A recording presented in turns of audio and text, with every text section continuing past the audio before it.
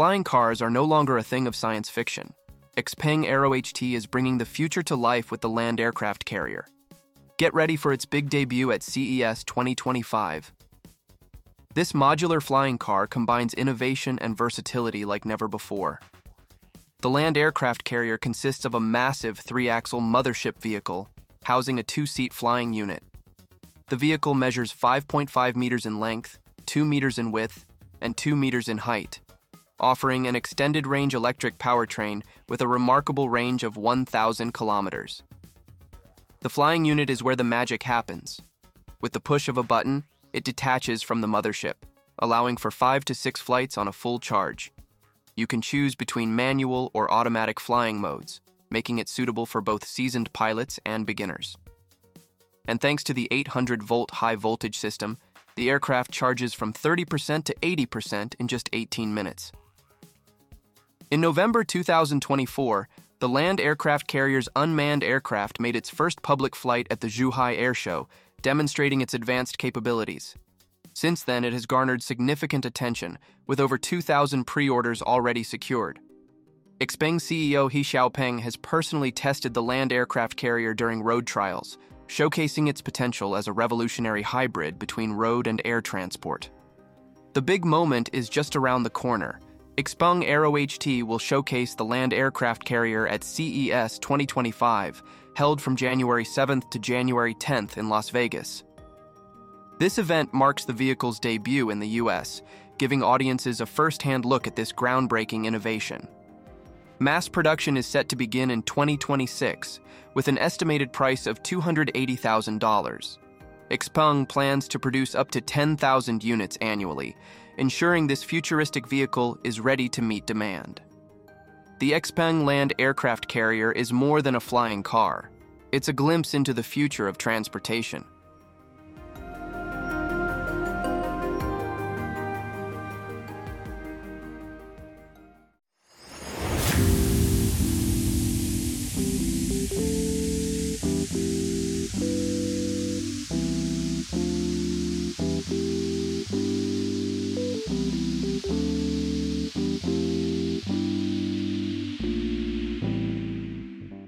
Xiaomi is making waves in the EV market with its SU7 sedan. This sporty electric car is hitting impressive milestones. Xiaomi has delivered 130,000 SU7 sedans in China, an impressive feat achieved in just 9 months. The car debuted on March 28th, with prices ranging from around $29,600 to $31,500 US. After its launch, the SU7 made headlines by racking up 50,000 orders in just 27 minutes. Despite some initial production hiccups, Xiaomi ramped up manufacturing several times this year. By June, monthly production hit 20,000 units, accelerating sales. The numbers tell the story. The first 10,000 cars were delivered in just 1 month. Over the next 198 days, another 90,000 vehicles hit the roads. And in just 45 days, Xiaomi delivered the final 30,000 to cross the 130,000 milestone. The SU7's sporty design and powerful specs are part of the appeal. It's slightly taller and longer than the Porsche Taycan, measuring 4,997 millimeters in length and boasting a 3,000 millimeter wheelbase. The base model comes with a 220 kilowatt rear-wheel drive, offering 295 horsepower and a 73.6 kilowatt-hour battery. Meanwhile, the top-tier model packs dual-motor all-wheel drive with 663 horsepower, a 101 kilowatt-hour battery, and a range of up to 830 kilometers. Xiaomi isn't stopping here. They've announced plans to open a second-phase car plant next year, which will boost production even further. And in 2025, 2 new models will join the lineup: the 3-motor SU7 Ultra sedan and the U7 crossover. Both are expected to supercharge Xiaomi's sales in the domestic market. On December 28th, Xiaomi celebrated 1 year since the SU7's first official presentation. With over 16,000 units sold in December alone, this young automaker is proving that it's a serious player in the EV world.